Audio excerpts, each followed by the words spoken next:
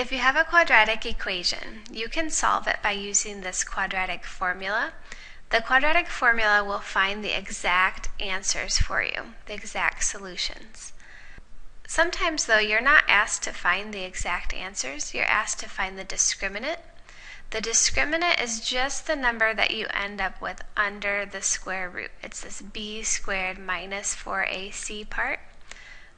So you're not doing the entire quadratic formula, you're just figuring out what number would end up under the square root. So you follow the same sort of steps as you do for the formula. You identify a, b, and c. So your a in this case would be 1, b would be negative 5 since it's a minus 5 here, and c would be 3.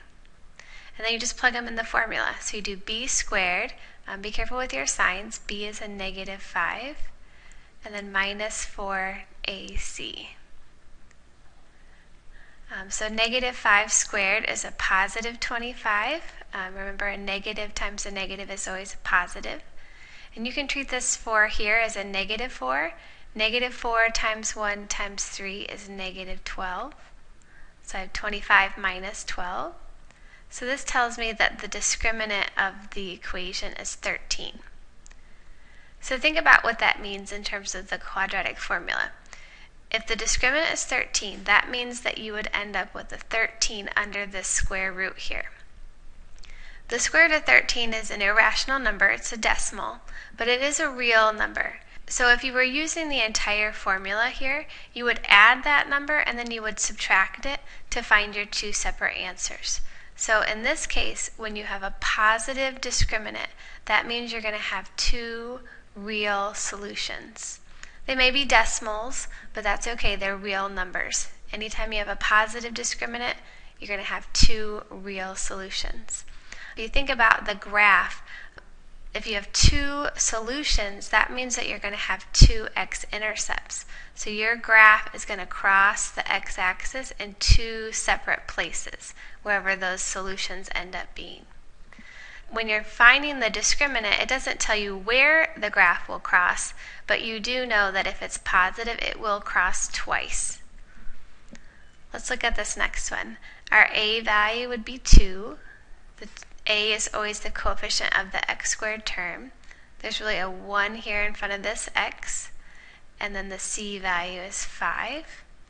So if I plug it into the formula for the discriminant, I do b squared, that's 1 squared, minus 4 times 2 times 5. 1 squared is just 1. Negative 4 times 2 times 5 is negative 40. So this is 1 minus 40. And that equals negative 39. So for this equation, the discriminant is negative 39. And if you think about what that means in terms of the solutions, look back at the quadratic formula. If your discriminant is negative 39, that means you ended up with a negative number under the square root. You may have been told at some point that you can't take the square root of a negative number. The reality is that you can take the square root of a negative number, but it's going to involve the imaginary number I. And that means that you're going to end up with two complex solutions, two complex roots. You'll still have 2 because you'll have plus the square root of negative 39 and minus the square root of negative 39. So you'll end up with two answers, but they're going to both involve the imaginary number I, which makes them complex. If you think about the graph of this, since it doesn't have any real solutions, that means it's not going to have any x-intercepts. So it will either be too high and not come down and cross, or it might be too low and come up this way and just not go up high enough. In this case, our a value is positive, so I know it's going to be this shaped parabola. So I know it's too high and it won't come down and cross. Let's look at this last one here. I know my a value is 1, b is 12, and c is 36. So if I plug those values into the formula, I get b squared, 12 squared, minus 4 times a times c. 12 squared is 144. Negative 4 times 1 times 36 is negative 144. So in this case, it comes out to 0. If you look back at the formula, that would mean that you end up with a 0 under the square root. The square root of 0 is just 0. So in this case, you would be adding 0, and then you would subtract 0. Well, nothing happens if you add 0 or subtract 0, so you're going to end up with the same answer twice.